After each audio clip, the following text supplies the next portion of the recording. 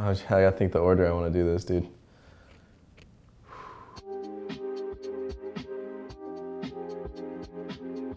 Hey guys, my name is Andrej. A lot of you know me as BabyBay, and today I'm here to show you 5 things that I cannot live without. All right, so guys, my first thing that I cannot live without is this robe, or any robe in general. Let me put this bad boy on real quick. Hold on, where the hell is it? What's going on here, dude?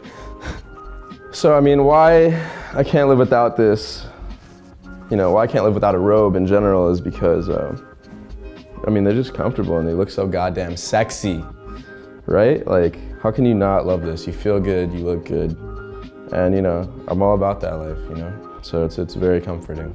I'm a comforting guy.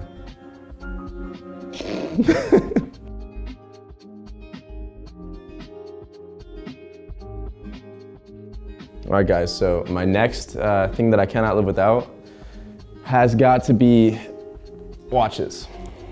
Well, I have many watches, this is just one of them. And I think watches are good because they're classy. A little bit of elegance is never bad. And they just look good. I think everybody should own a watch. Yeah, I mean, you gotta have some swag, right? So. My third thing that I cannot live without has gotta be bracelets. I don't know what it is about bracelets, but like I got all these bracelets at a different location, and they all mean something to me. It's like memorabilia in a way, and also additions to swag. I love bracelets. Always wear them when I go out, and yeah, they have meaning behind them. What are the meanings behind them? You really want to know? All right, dude. I don't know if I can say, dude. So I got these bracelets on New Year's. It was a start to the year, and a start to like a new me in a way. So it just reminds me of that time.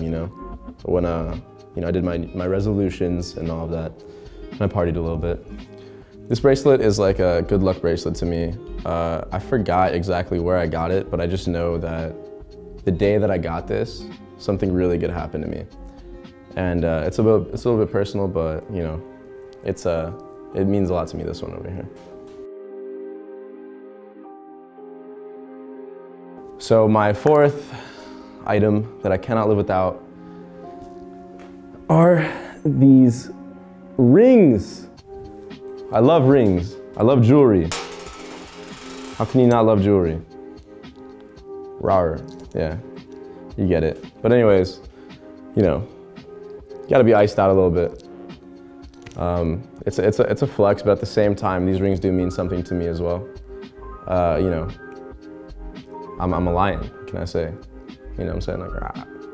Yeah, you get it. I just like the way it looks. I like the swag that it gives me. It shows confidence. It's really good.